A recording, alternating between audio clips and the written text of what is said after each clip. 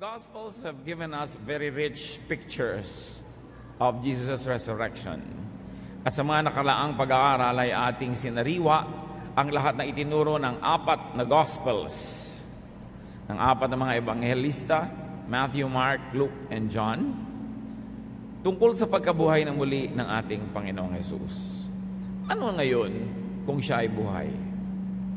Marapat nating ipunin at pagsamasamahin ang mga alam na natin at pataasin ito sa isang bagong antas ng kamulatan. Ano ang kahulugan para sa atin? Because Jesus lives. Salamat, Panginoon, dahil ang iyong anak na si Jesus ay hindi na natiling patay. At kung sa gayon may kahulugan ito, maging para sa amin ngayon. Papagliwanagin niyo po ang aming isip, turuan niyo kaming makita ang layunin ng muling pagkabuhay ng Panginoong Jesus para sa lahat ng sangkatauhan at para sa bawat isa sa amin. Pakalinisin niyo po kami, Panginoon, daluyan ng iyong karunungan at kaliwanagan, at ito ay magbunga ng kabutihan, kagandahang loob sa aming mga buhay. Be our speaker, Father. We ask you to give us a simple message that we may be understanding in order to obey. Lord, lead us, teach us, in the name of Jesus, your Son, our risen Lord and Savior. Amen.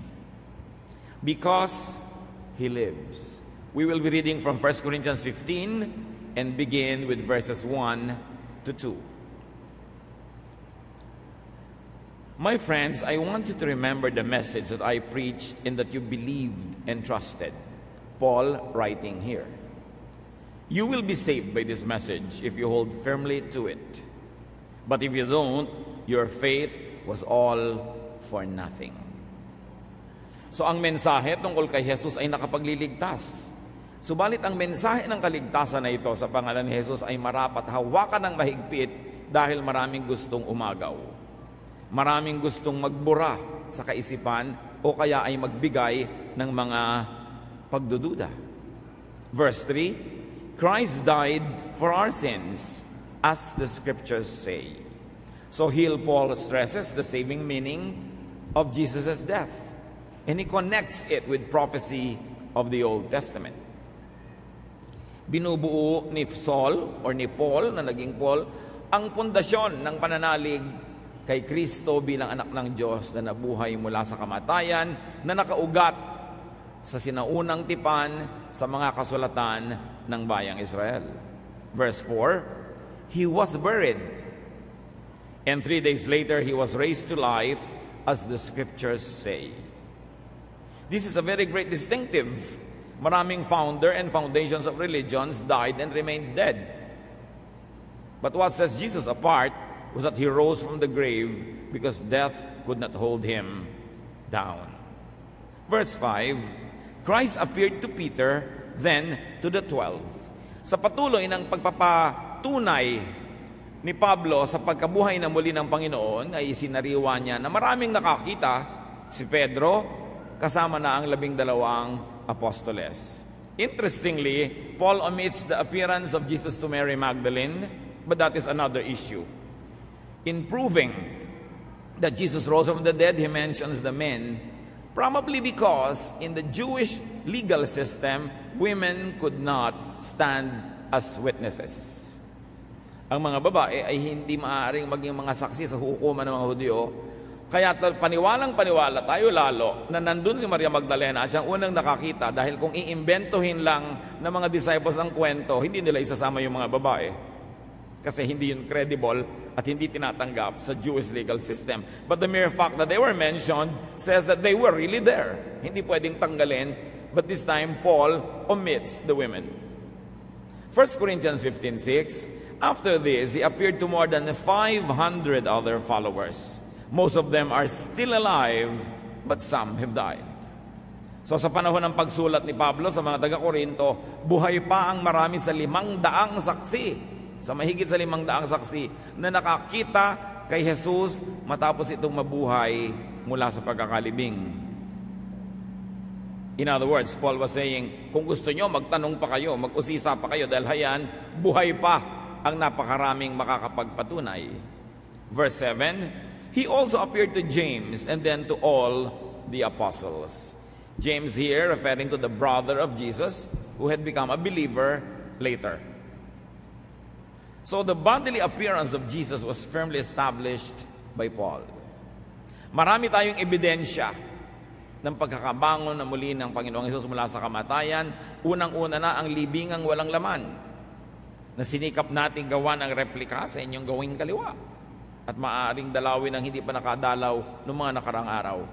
Because we try to recreate the feeling of what you'd see at kung anyong madarama kung papasukin ninyo yung libingan na yon nung unang-unang Pasko ng pagkabuhay, nung unang-unang Easter Sunday na tinatawag. Walang laman. Ang telang pinagbalutan ng bangkay ay walang laman, bagamat nakatali pa na parang may laman pa, pero wala. Nagpakita sa napakaraming mga tao at ngayon pinatotohanan ni Pablo. Verse 8, finally, he appeared to me, even though I am like one who was born at the wrong time. So dito naman, kahuli-hulihang sinama ni Pablo ang kanyang sarili, bagamat hindi physical appearance ang ginawa ng Panginoon kay Pablo, at yung kanyang mga kasama ay walang nakita, bagamat may naulinigang mga tunog at mga kaluskos. Sabi niya, nagpakita sa aming lahat, nagpapatotoo kami at ang libingang walang laman na si Jesus ay nabuhay na muli. Obviously, Paul was trying to teach resurrection in relation to a teaching that goes against it. Sariwang-sariwa pa lamang ang kasaysayan ay marami ng kontrabida na iba-iba ang ipinagkukukwento, lalong-lalo yung mga ibang sektor at sekta ng mga Hudyo na naniniwala at itinuturong walang buhay liban sa buhay na ito sa lupa at hindi daw babangon ng mga patay. Obviously, ito ang ina-address ni Paul sa kanyang sa salita na ito, pagtuturo. Verse 12, if we preach that Christ was raised from death, how can some of you say that the dead will not be raised to life? So ito talaga yung issue. Mga maling katuruan na hinihikayat ang marami na walang pagbangon muli sa kamatayan. So Paul was addressing an opposing idea. Now he begins to express his theology beyond the mere story that he knows about Jesus. Verse 13, if they won't be raised to life, Christ himself wasn't raised to life. Here he uses logic. Sabi, kung ang mga tao na namatay ay hindi mabubuhay na muli, ibig sabihin, hindi nabuhay si Kristo. Pero dahil nga nabuhay si Kristo at ito inapatunayan, therefore mabubuhay din ang mga namatay na nananalig sa Kanya. Verses 14 to 15, and if Christ wasn't raised to life, our message is worthless. And so is your faith. If the dead won't be raised to life, we have told lies about God by saying that He raised Christ to life when He really did not. Sabi niya, kung ipaggigiitan ninyo na ang mga patay ay hindi bubuhayin, di nagsisinungaling kami. Baliwala ang inyong pananalig at ang lahat ng ginagawa natin ay walang kabuluhan. Paul hinges everything on the resurrection. Baliwala ang daladala niyong Biblia, baliwala ang pagkanta niyo sa choir, baliwala ang pagpunta niyo sa church, baliwala ang inyong mga tithes and offering, baliwala ang inyong mga pagtitimpi, ang inyong mga pagpipigil sa kasalanan, baliwala ang inyong paglilingkod kung hindi nabuhay si Kristo. Para lang kayong sumali sa isang club, isang association, maganda pero walang kinalaman sa inyo sa kabilang buhay. 16 to 19, so if the dead won't be raised to life, Christ wasn't raised to life. Unless Christ was raised to life, your faith is useless and you are still living in your sins. And those people who died after putting their faith in Him are completely lost. If our hope in Christ is good only for this life, we are worse off than anyone else. Mahilig si Pablo sa ganitong uri ng pagdidiscuss ng mga idea. Sabi niya, kung ang mga namatay pala, hindi naman bubuhayin muli, ganun din yun. Isipin niyo na lang na hindi nabuhay si Jesus. Kasi kung hindi siya binuhay, nasa kasalanan pa kayo hanggang ngayon. Kayong mga nasa church, kayong mga nanalig, kayong mga tumanggap sa Kanya, hindi pa rin kayo ligtas. Kasi wala naman nagligtas sa inyo. May namatay, naging hero, naging martyr, pero hindi savior kasi hindi naman nabuhay na muli. So, kung hindi siya nabuhay na muli, wala kayong pag-asa lahat kayo. Mamamatay din kayo. But because Jesus was raised to life, your faith is very fruitful. This is the unsaid. This is the reverse. Dahil buhay si Kristo, mabunga ang inyong pananalig at ang bunga niyan ay pinakikinabangan nyo ngayon at pakikinabangan nyo pa sa habang panahon. At dahil buhay si Kristo, you are no longer living in your sin. Your sin has been forgiven. Past, present, and future, charged to the perfect work of Jesus on the cross. Kaya pwede kayong magkaroon ng kapayapaan, anumang nang abutin ninyo sa buhay, anumang hirap o ginhawa, anumang saya o lungkot, alam nyo na ang inyong kinabukasan, yung kawalang hanggan, ay ligtas na sapagkat bayad na. Because Jesus was raised to life, you are better off than anyone else. This is exactly the reverse of what he was saying, that if Jesus was not raised to life, you are worse off than everyone else. But of course, the reverse is true. Nakalalamang kayo, nakahihigit kayo kanino mang wala kay Kristo. Ano man ang mukhang kahigitan nila sa inyo ngayon, ano man ang mukhang panalo nila, ano man ang mukhang pagkatalo ninyo o pagkadehado, hindi yan totoo. Dahil kung kayo'y nasa kay Kristo, na nabuhay mula sa kamatayan, nahihigitan nyo ang sino mang wala sa Kanya. Hindi naman natin ikinatutuwa yun at hindi naman tayo nakikipag-contest. It's only a way of speaking for Paul to say that indeed you have so much to be thankful for because the fact alone that Jesus was raised from the dead gives you all the edge here and in eternity. Therefore, it must cheer you up, not because people are less than you, but because you have so much given to you by Jesus. Because Jesus was raised to life, those who died trusting Jesus are not lost. Hindi dapat kahabagaan yung mga saints na namatay noon para sa Kanya, yung mga nagbuwis ng buhay, yung nagtalaga ng buhay, yung mga umiwan ng kanilang mga pansariling mga kagustuhan sa pagsunod, sa paglilingkod sa Diyos, hindi dapat kahabagaan o panghinayangan because they are not lost. Hope in Christ is above everything else for eternity. Bagamat may benepisyo dito, higit lalo ang benepisyo sa kabilang buhay. Walang talo ang sinumang nanalig kay Kristong binuhay ng Diyos.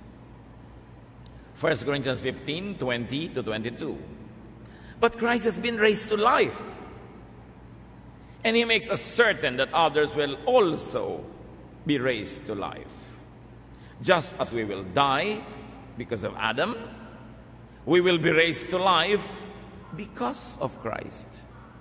Adam brought death to all of us, and Christ will bring life to all of us. Hinukay nitong si Paul mula sa alaala, si Adan, ang unang lalaki. At sinabi niya, kung dahil sa unang lalaking ito'y tayo napahamak, namatay, dito naman sa huling lalaki na si Jesus, tayo'y mabubuhay at magkakaroon ng kaligtasan. The resurrection of Jesus assures our own resurrection. Dahil binuhay siya, bubuhayin ang lahat ng sa Kanya. 23-24. But we must each wait our turn. Kaya mga sinasabi na bang una-una lang yan, totoo. Pero hindi una-una sa kamatayan, una-una lang yan sa pagharap ng mukhaan sa Panginoon. As we continue, verses 23-24, Christ was the first to be raised to life, and His people will be raised to life when He returns. Then after Christ has destroyed all powers and forces, the end will come, and He will give the kingdom to God the Father. This is a teaching that is very familiar to us because we are Christians. This is a central teaching of the church for the last 2,000 years. But during the time when Paul was saying these teachings, it was very disturbing, it was very unusual, dahil hindi ito sang-ayon sa inaasahan ng kaugalian ng Israel. Iba ang inaabangan nilang Mesaya. Iba ang paraan ng pagdating ng Mesaya at ng kaligtasan na inaabangan nila, kaya tinanggihan ng templo si Jesus. At kaya hindi siya naintindihan, maging ng kanyang mga alagad.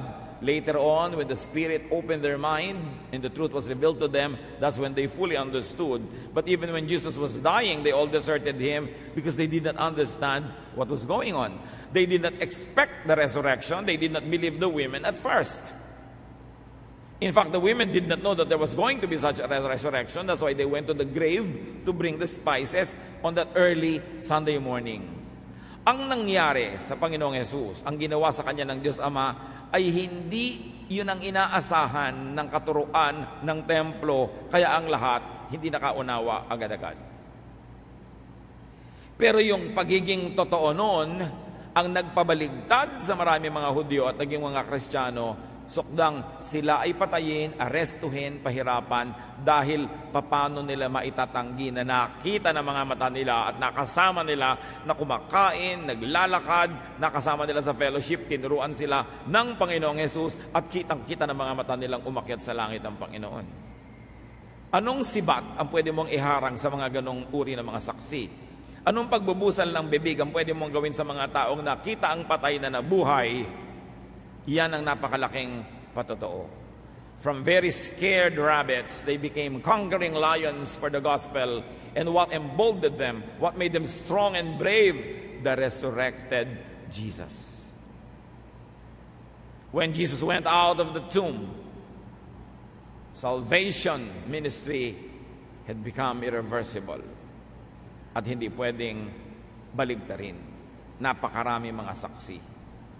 Verses 25 to 26. Christ will rule until He puts all His enemies under His power, and the last enemy He destroys will be death. At hindi ba yan ang number one kinakatakutan ng lahat ng tao, kamatayan, kahit ng mga mananampalataya? Death, man's overpowering enemy, will be destroyed. But was already actually destroyed when Jesus rose from the grave. But the completion of that destruction is when all of His believers, after the last man or woman, are raised from death. So para siyang installment, nagsimula na yung malaking down payment nung bumangon si Jesus, at patuloy yan na magaganap hanggang ang kahuli-hulihang mananampalataya ay bumangon mula sa kamatayan. Verse 32, if the dead are not raised to life, let's eat and drink. Tomorrow, we die. Yan ang pangangatwiran ni Pablo. Kung wala naman palang buhay na walang hanggan, sige na, magpasasa ka na lang sa buhay. Gawin mo na lang lahat ang gusto mo. Huwag kang magpaawat. Total, mamamatay ka rin lang. Pero alam natin, kabaligtaran nun ang itinuturo ni Paul. Dahil may kabilang buhay, dapat kang mag-self-control. Dapat kang magpakatino. Dahil may araw ng pagsusulit. Dahil mabangon ang mga patay mula sa libingan.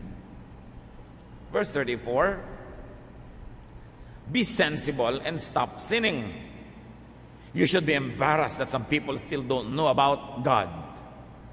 So lahat ng pagtuturo ni Pablo na pinatutotohanan niya na bumangon mula sa kamatayan ng Panginoong Jesus, na mayroong kaligtasan, mayroong buhay na walang hanggan, biglang ito ang conclusion. Dahil may buhay na walang hanggan, dahil haharap ka sa Diyos, magtigil ka ng pamumuhay sa kasalanan. Dapat kang mahiya na may mga taong hindi paligtas. Meron ba kayong mga kamag-anak na hindi paligtas? May mga kaibigan ba tayong hindi paligtas? Sabi ni Pablo, mahiya ka. May buhay na walang hanggan. Pag hindi naligtas yung mga yan, mapupunta sila sa walang hanggang kaparusahan. Anong ginagawa mo araw-araw? Nakikita mo yan, nakakausap mo, nakakasalubong mo sa pinto, nakakasabay mo sa elevator, kasama mo kumakain araw-araw, office mate mo, 3 buwan na, hindi mo pa nasisharean. Sabi niya, mahiya ka. Dahil may buhay na walang hanggan. Huwag kang mamuhay ng nagpapawalang bahala na akala mo ba okay lang mamatay. Kasi pag namatay ang isang tao hindi tumanggap sa Panginoon, edi hindi siya sa Panginoon. At saan siya mapupunta? Sa walang hanggan. Kaya sabi niya, dahil buhay si Kristo at mabubuhay ka rin, the saved will be raised to eternal life, the condemned will be raised to eternal condemnation. You must stop sinning. Huwag mong ubusin ang lakas mo sa kasalanan. Huwag mong ubusin ang pera, oras mo sa kasalanan. Igugol mo sa pagliligtas ng mga tao by telling them about Jesus. Kaya sabi ni Paul, woe to me if I do not preach the gospel. Sumpain ako kung hindi ko ipangangaral si Jesus. Biro mo ang ginawa ng Panginoong Jesus mula sa langit. Nagkatawang tao sa lupa para magdusa, mamatay at mabuhay ng muli. Tapos baliwala ni, hindi natin ipamalita. At kung nananalig tayo na pumupunta tayo sa church dahil itinataas doon ang pangalan ni Jesus, itinuturo ang kaligtasan, paano tayo makakapunta na walang dala, walang bitbit na tao, walang akay-akay? Because Jesus was and will be raised to life, Paul insists, be personally godly. Do not just be a member of a religion. Do not just attend religious services, but be personally godly.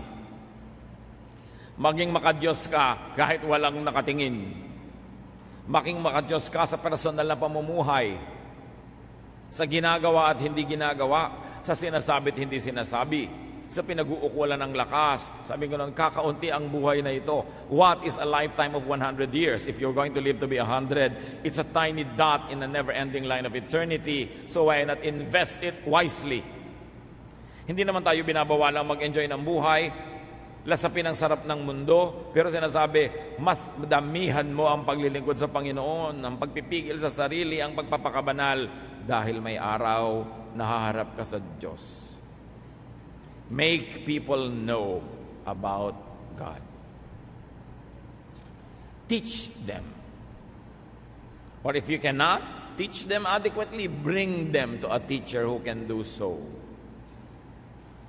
Make yourself a very able go-between, a broker, where you bring the teacher and the student together under your roof, under your auspices, under your sponsorship, where you use your time, talent, and treasure so that people will meet God because you arranged the meeting. Napakahalagang bigyan ng kahulugan ng buhay na ito. In this very secularized and materialistic world, it is so easy to be drowned and to forget that there is eternity. 1 Corinthians 15:35 and 42 to 44. Some of you have asked, how will the dead be raised to life? What kind of bodies will we have? These bodies will die, but the bodies that are raised will live forever. These ugly and weak bodies will become beautiful and strong. As surely as there are physical bodies, there are spiritual bodies. And our physical bodies will be changed into spiritual bodies. Sabi ni Pablo, marami sa inyo nagtatanong, ano po bang magiging itsura namin sa kabilang buhay? Ano bang mga itsura na aming mga katawan? Sabi yung katawan na suot-suot nyo ngayon, physical lang yan. Kahit gaano kayo nagagandahan, wala yung kaganda-ganda compared to the spiritual body. At ang lahat ng mga kahinaan na yan, iiwan ninyo sapagkat magkakaroon kayo ng isang bagong katawan na maganda, malakas, and forever. So Paul says that we will have beautiful, strong, heavenly bodies like the body of the risen Jesus. Alam niyo naman yung katawan ni Kristo, lumabas sa libingan, lumabas doon sa tela, naglalabas-masok sa mga nakasarang mga kwarto, transcending time and space. Verse 47, the first man was made from dust of the earth, but the second man came from heaven. So an echo of Genesis and John. Man coming from the dust of the earth at Genesis, but the second man coming from heaven. Sabi ni John, in the beginning was the Word, and the Word was with God, and the Word was God, and the Word became flesh and dwelt among men. Another parallelism between Adam and Jesus. 48 to 49. Everyone on earth has a body like the body of the one who was made from the dust of the earth. And everyone in heaven has a body like the body of the one who came from heaven. Just as we are like the one who was made out of earth, we will be like the one who came from heaven. Kung may katawan daw na panglupa tulad ng kay Adan, at yun ang mga katawan natin ngayon, at kung may katawan na galing sa langit tulad ng kay Jesus, ganon din ang magiging katawan natin pagdating ng oras. Para yung mga katawan ng mga anghel na nagsabi kay Maria Magdalena, wala siya rito, ba't kayo dito naghahanap ng buhay, libingan nito ng mga patay. Just like Christ's example. Adamic people have earthly bodies. Jesus people will have heavenly bodies. Kaya tayo, ang mga mahal natin sa buhay, maging mga hindi natin kilala, dapat hindi lang Adamic ang body, dapat ding maging tulad ng body ng risen Christ. Kung minsan hindi halata, sa katunayan, hindi naman halata kung magkatabi kayo ng isang taong Adamic lang siya, wala siya kay Jesus. Kung minsan nga, mas maganda pa siya sa atin. Pero sabi, pagdating ng araw, lalabas ang totoo. Yung katawan na galing kay Adan, mabubulok lang yan at hanggang doon na lang yan. Pero yung bagong katawan na isusuot ng mga nakay Kristo, maningning, maliwanag, maganda, walang hanggan. At doon makikita ang pagkakaiba. Dito hindi pa kita. So this is a great hope beyond the grave. Jesus' body transcended the burial cloth, the cave. So our bodies also will transcend the grave, the physical form, the corpse. Lalampas tayo sa pagiging bangkay, hindi tayo yung bangkay. Pag merong isang bangkay, ang mananampalataya, past tense na yon, hindi na yun ang body niya, wala na siya doon. At bibihisan siya, dadamitan siya ng bagong glorified body. Kaya yung mga ibang Kristiyano, nag-agonize, nagdadalawang loob, magpapakremate po ba kami o hindi? Paano naman po kaming mabubuo muli ni Jesus kung kami cremated at lalo't inihagis kami sa mga ilog-ilog? Bakit? Kahit ba ilibing ka ng buong-buong gano'n, naagnas ka rin naman eh. So yung sumasama ka dito sa naagnas na kabaong, at kung kinain ka ng pating, di sumama ka sa pating, paano ka na? Alam niyo, problema ng Diyos kung paano tayo muli bubuuin. Hindi naman natin problema yun. It's a big deal. Kung gusto ninyong magpalibing ng buo, pero hindi naman talaga buo, may kulang din doon. Kala mo lang buo, di ba? So, wala naman talagang inililibing na buo. So, huwag yung problemahin. Some people are conservative. They prefer the usual old-fashioned burial. Good. But we should not demonize those who like other forms of burial or whatever form their body will take. Because hindi niya naman pinroblema kung paano mabuo nung kayo isinilang. So yung problemahin kung paano kayo mabubuo muli. May plano na ang Diyos para dyan. Concentrate on more important matter. Not how your body will be buried, but how you will use your body now to glorify God. How you can make your body now the temple of the Holy Spirit. Mas bigyan natin ng diin sa buhay natin yon. Verse 50, my friends, I want you to know that our bodies of flesh and blood will decay. This means that they cannot share in God's kingdom, which lasts forever. Yan, normal lang. Hindi nyo pwedeng bitbitin yung katawan nyo na yan patungo sa kalangitan dahil mabubulok yan. Bawal doon ang bulok. Ang kailangan doon, perfect. And we are made perfect by the resurrection of Jesus. Huwag masyadong problemahin. Earthly bodies cannot enter heaven or eternity. So we will be given a new heavenly body. Parang yung laging example ni Lord, hindi ka naman gagamit ng lumang tapayan sa bagong alak o lumang balat ng hayop na lalagyan ng bagong alak. Kailangan may bagong lalagyan. Sino ba pinag-uusapan doon? Tapayan, alak o tayo? Bibigyan tayo ng bagong katawan na pagsisidan ng bagong espiritu. So don't be too attached to this material world. 1 Corinthians 15:51 to 54. I will explain a mystery to you. Not every one of us will die, but we will all be changed. It will happen suddenly, quicker than the blink of an eye. At the sound of the last trumpet, the dead will be raised. We will all be changed so that we will never die again. Our dead and decaying bodies will be changed into bodies that won't die or decay. The bodies we now have are weak and can die, but they will be changed into bodies that are eternal. Sabi niya, meron akong ipagtatapat sa inyo. May sasabihin ako sa inyo isang hiwaga, hindi lahat tayo makakaranas ng kamatayan.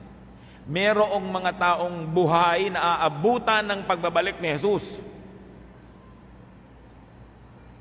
At pababangunin yung mga naunang nangamatay at yung mga nananatiling buhay sa pagdating ng araw na yon, babaguhin din ang katawan. Yung namatay at yung inabutang buhay, sabay-sabay na babaguhin ang katawan, and we will meet the Lord in the air.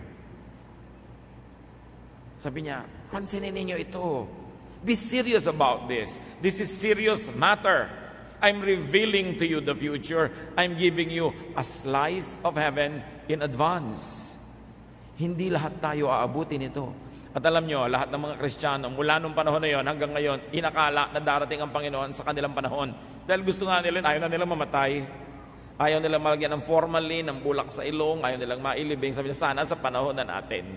Pero ang Panginoon ang nakakaalam nun, at hindi natin business na usisain yon, ang gawin lang natin, let us respect God and serve God while in these bodies. And when Jesus comes, what He does with us is up to Him. Napakahalagang dibdibin. The physical body is not eternal. Hindi ganyan yan pagdating ng panahon.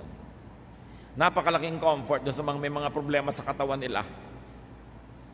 Napakalaking comfort. Dahil talaga naman kung tutusin, ang bilis mabulok ng katawan. Subukan nyo wag maligo ng 2 araw, nagsisimula na nga kayong mabulok. Subukan nyo wag mag-shampoo na 1 linggo. Itira ko kaya kayo sa gubat ng 1 buwan. Ha? Walang manicure, walang pedicure, walang haircut, walang shampoo, walang conditioner, walang sabon. Tingnan nyo, pag hindi paglabas yun din, mukha kayong sabukot. Tayong lahat. Mukha lang tayong ganito dahil may-maintain tayo. But if you will let nature take its course, decay has begun as soon as you were born.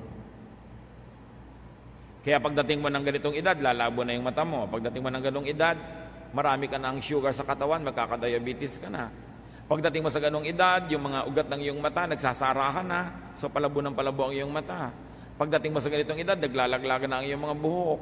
Pagdating mo sa ganong edad, humihina na ang iyong mga tuhod. Patungo tayo kasi sa kamatayan. Sino makakapigil nun? At hindi dapat pigilin dahil kung hindi namatay si Jesus, hindi siya mabubuhay na muli. At kung hindi rin tayo mamamatay, paano tayo mabangon na merong suot-suot na bagong glorified body? Love this life because it is God-given, but don't love it too much to the point that you are now afraid to go to eternity. Death is the doorway to eternity. Because we are not sure about the details, sometimes we're afraid, but overcome that fear. Because Jesus raised from the dead, and He showed us what will happen to everyone else who is raised from the dead. Gapiin ang takot sa kamatayan. At one specific moment, the dead will be raised and given heavenly bodies. The living will be changed and given heavenly bodies as well. Verses 54 to 57. Then the scriptures will come true. Death has lost the battle. Where is its victory? Where is its sting? Thank God for letting our Lord Jesus Christ give us the victory. Yung kinakatakutan ng lahat na kamatayan, sabi ni Paul, ano ngayon? Nasaan ang tagumpay ng kamatayan? Nasaan ang kamandag nito? Kung matapos mamatay ang mananampalataya ay mapapabuti pa nga siya. Talo ang kamatayan. At sabi niya, salamat sa Panginoong Jesus na nagbigay sa atin ng tagumpay. Death eventually loses. In this side of eternity, death will seem to win because everyone will die.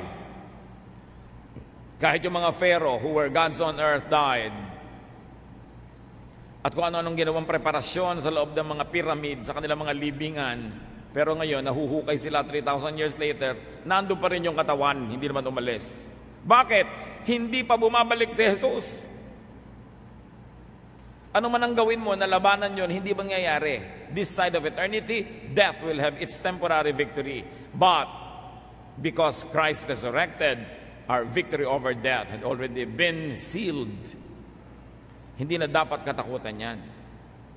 Verse 58, my dear friends, stand firm and don't be shaken. Always keep busy working for the Lord. You know that everything you do for Him is worthwhile.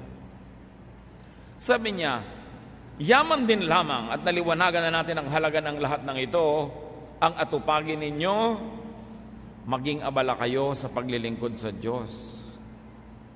Dahil alam niyong walang masasayang. Mula sa kaliit-liitan hanggang kalaki-lakihan ninyong paglilingkod sa Diyos, ito'y bilang sukat at may gantimpala, walang sayang. Do not be concerned with dying. Instead, be concerned with serving. Yun ang huling mensahe ng kanyang chapter. Because Jesus lives, because you will live, because you will have eternal life, everything you do for God is worthwhile.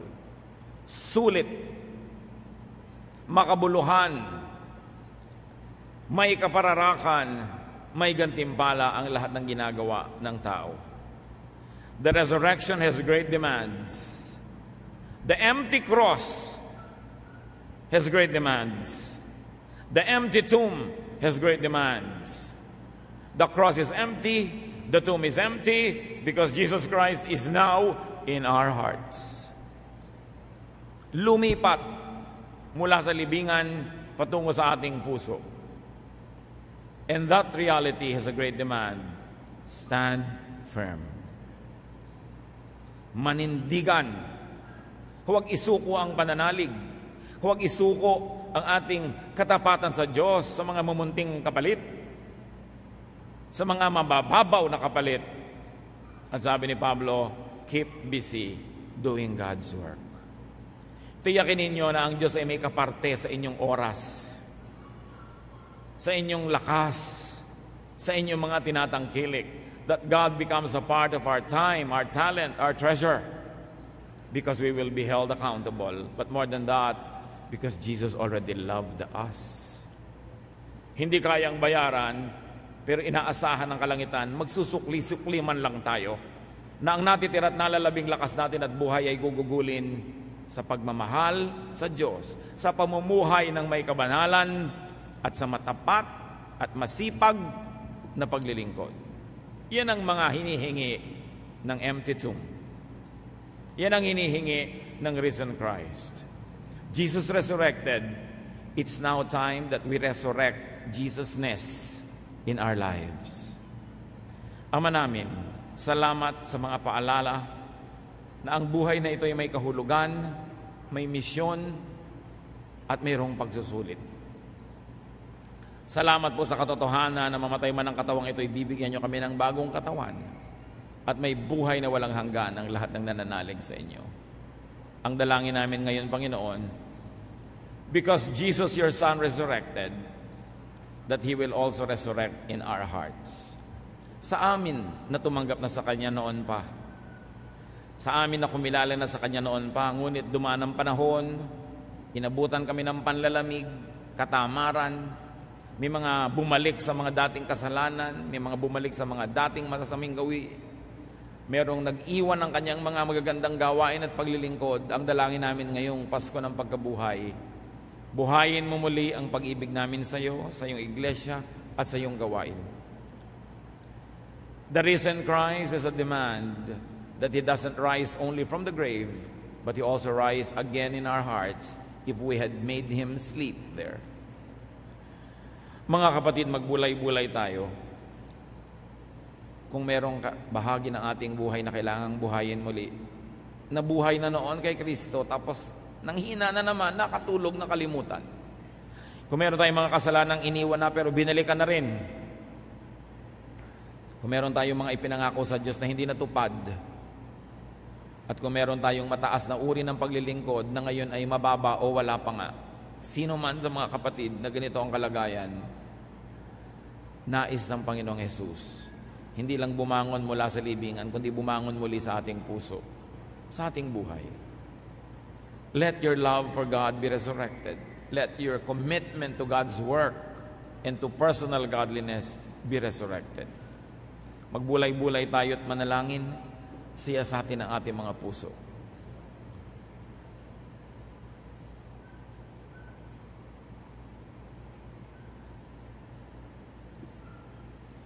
At habang lahat ay nakayuko at nakapikit sa presensya ng Espiritu ng Diyos, nais kong manalangin. Itong Pasko ng pagkabuhay na ito, sino man sa atin ang nagsasabing, Opo Panginoon, salamat sa paalala. Merong namatay sa akin, namatay na ministry, merong namatay na kabanalan, merong naghingalo na paglilingkod, merong naging pagkalimot sa iyo. Subalit ngayon, nais kong manumbalik. I want not only the resurrected Jesus, but the Jesus that is resurrected in my heart. I like to rededicate my life, to rededicate my talent, my time, my treasure to the furtherance of God's kingdom, so that I will not be ashamed that there are people who don't hear about Him. Nais kong panumbalikin ang init na aking muling pag-ibig sa iyo, O Diyos, at nais kong buhayin mo muli ang aking espiritu higher than the highest level that I have known in my life. Sino man namigil itong dalangin, tumindig kayo at mananalangin tayo, hihingi tayo ng pagpapala ng Panginoon. Purihin ang Diyos sa mga sumasabi sa Panginoon, yes, I want Jesus resurrected in my heart. The Jesus that resurrected from the grave, I want to resurrect in my activities, in my daily life, in my dreams, in my ambitions, in my preoccupation. Nais kong bigyang muli ng spasyo si Jesus sa aking mga ginagawa, sinasabi at mga binabalak sa buhay. It's beautiful that the resurrected Jesus will now resurrect in our lives. Therefore, the resurrection becomes personal. Sino pa ang nais magsabi niyan? Tumayo kayo, tayo mananalangin. Amang Diyos, kayong nakakakita ng laman ng puso ng bawat isa. Salamat sa pagsisiyasat niyo sa amin. Salamat sa pagkakataon itong maaari naming sariwain yung panahong mas mataas ang antas ng aming espiritualidad. Mas committed kami sa inyo, mas banal ang aming buhay, mas masipag kami sa paglilingkod, mas masipag kami sa soul winning. Lord, forgive us for having forgotten parts of this, or for having allowed these things to become dormant in our lives. Patawarin niyo po kami, Lord, sa mga naging katamaran, pagpapabaya, pagkalimot, o maging sinasadyang pagkakasala. At ngayon, Panginoon, mulit-muli, buhayin niyo po ang aming espiritu, hugasan niyo kami ng dugo ng iyong anak na si Jesus, at panumbalikin niyo ang una naming pag-ibig sa inyo, na inuuna namin soul winning, inuuna namin ang Bible study, ang service, ang ministry. Unahin namin muli ito, Panginoon, lalong magkaroon ng kabuluhan ang nalalabing panahon ng aming hiram na buhay. Panginoon, pagpalain mo mga kapatid na ito na tumatayo sa iyong harapan. Palakasin mo ang mga kahinaan, papagliwanagin mo ang isip, bigyan mo ng mga karunungan, kakayahan at lakas para lalong mapasidhi ang paglilingkod sa inyo at magkaroon ng napakaraming handog sa inyo pagharap namin sa inyo ng mukhaan. Ama, nagpapasalamat kami na binibigyan niyo kami ng pagkakataong suriin ang aming mga sarili, at ngayon mga kapatid na nakatindig, tanggapin ninyo ang pagmamahal ng ating Diyos Ama, tanggapin ninyo ang kapangyarihang inyong hinihingi, at sa tulong ng ating Panginoong Hesus at ang Espiritong Banal, gawin ninyo ang inyong paglilingkod na higit pa kaysa dati. Gawin ninyo ang inyong personal na kabanalan na mas mataas at mas dalisay kaysa noon pa, so that we may be raised from glory to glory and we will be more and more like Jesus Christ. Habang lahat ay nakayuko, magsiupo na ang lahat, manatili tayo sa diwa ng panalangin. At kung meron tayong kasama ngayon, hindi pa kayo sigurado na natanggap nyo na si Jesus sa inyong buhay, hindi pa kayo sure, meron kayong pag-aalinlangan, tinanggap ko na nga ba si Jesus? Nagpaligtas na ba ako sa Kanya? Pinapasok ko na ba siya sa aking puso? Nais ko kayo naman ang tumayo ngayon, mananalangin tayo para matiyak natin na merong isang malinaw na petsa, isang malinaw na araw that you accepted Jesus into your heart. Stand up because I'm going to pray for you. Sino pa ang mga nais tumayo sabing, Lord, tinatanggap kita sa araw na ito. Nais kong tanggapin ang iyong pagkaligtasan, ng iyong Espiritu. Let us pray, those of you who would like to accept Jesus now and be sure, oh God, we thank you for Jesus Christ. And oh Lord Jesus, now we accept you. I accept you into my life. Patawarin niyo po ako sa aking mga kasalanan. Linisin niyo po ang aking puso. Manahan kayo sa aking. Gawin niyo akong isa sa inyo, O Panginoon. At sa pagkamatay ko ng aking katawan na ito, kunin mo ang aking espiritu, dalhin mo ako kung saan ka naroon. At sa tamang panahon, bihisan mo ako ng isang glorified body tulad ng sa iyo, Panginoong Jesus. Habang ako'y nabubuhay dito sa mundo, I will stand firm for the faith. I will serve you and I will be busy expanding God's kingdom. Salamat, Ama, sa pagdinig sa dalangin ito. Magsiupo na po ang nanalangin niyan at magpatuloy tayo sa katahimikan sa pananalangin. Ilapit ninyo ang inyong mga personal na panalangin sa Panginoon, ano man yon, at hingin natin ang kanyang kapangyarihan na muling mabuhay sa ating mga dibdib, mag-alab ang ating pananalig, and we go back to old-fashioned soul winning, that we will bring souls to God, that we will expand His kingdom, so that people we know and people we can reach will have eternal life.